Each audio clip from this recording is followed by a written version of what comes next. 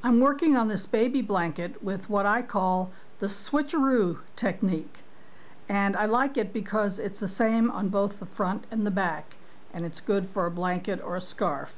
And you can see I started with a stockinette stitch and then I did my switcheroo, and I'm going to show you now how to do it. So you can see this is all knit stitches in front and purl in back, so that's a block of stockinette stitches, which I'm going to just do till I get to the end of this row. And there's the last stitch, which I always knit through the back. Turn the work, and this would normally be a purl row, but on the switcheroo it's going to be a knit row. So you knit that row and you go all the way to the end, knitting every stitch. So these are the last stitches of the switcheroo row.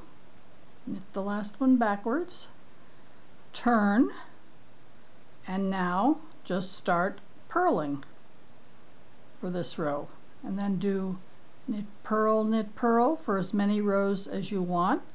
It can be big or little. Like this one is a little bit bigger than that one. That one's a little smaller. I just am doing it randomly. You can do it however you want, but it really makes a nice textured effect, and both sides are the same. So give this switcheroo a try.